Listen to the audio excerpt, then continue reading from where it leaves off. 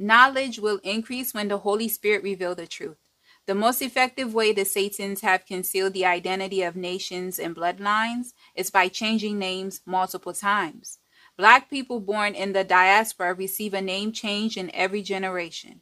We were labeled African slaves for a period of time. From slaves, we became colored. Presently, we all have been grouped together under the black race. Bloodline doesn't exist in the beast system.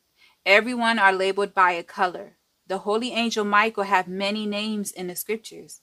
The reason we never knew the scriptures was talking about Michael, the scriptures assign many titles to him instead of his given name.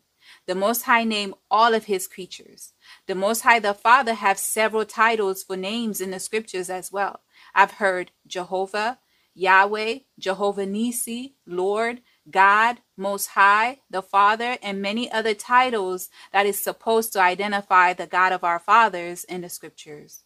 Lucifer have many names in the Bible as well. He's one of the Satans, the dragon, the devil, the serpent, prince of the air, and the God of this world are a few names and titles the scriptures have assigned to the head adversary.